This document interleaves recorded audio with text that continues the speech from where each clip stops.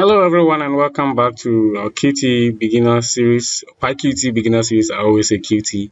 The Qt is C++ and the PyQt is Python. Today we will take a look at how to display an image in PyQt 5. So if you have to show any image in our application, how do we do it? We will use the Q label together with the Q pixmap to do that. Quickly, let's import both up here.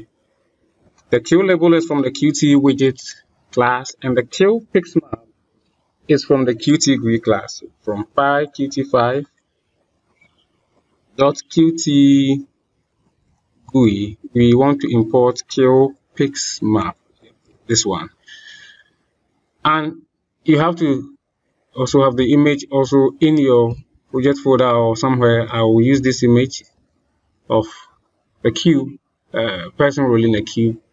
To do that, it's inside my directory, just the directory where the Python file is. So what I do is that I first declare the label. So I don't even need to declare self because this one will not call it in a label equal to Q label. And that's it. We will not put anything there. We don't put any text in there because we are not displaying text. We are rather displaying an image.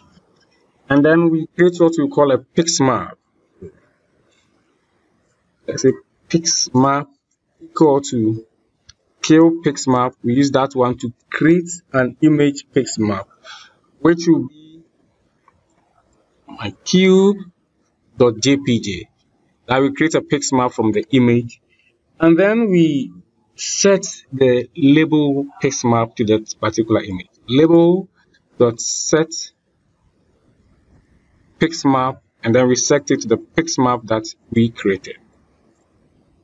And that's it. We are done. All that we have to do now is to add the label to the layout, and then we can display it. Layout.add widget, and then the widget we want to now add is the label.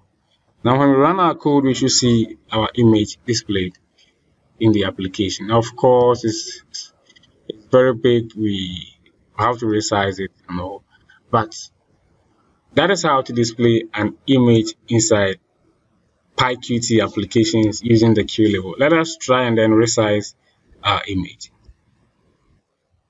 Resizing the image is quite easy. We just have to add the .scale, that is to scale the image to the Q pixmap .scale, and then in here we can pass in the dimensions we want to use.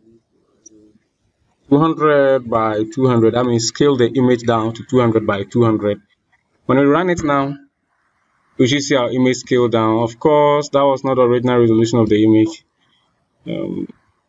Yeah, you will want to use that one to do the computations and then scale it down properly. Let me try 400. Okay, this looks better. Maybe 300. Okay, this looks better. This looks better. Okay, so this is how to display an image in PyQt 5. We first declare the label, set the pixmap to the image, scale it if necessary, and then set the pixmap of the label to the pixmap of the image we created. So thank you for your time. That will be all for this video. I'll see you another time with another video.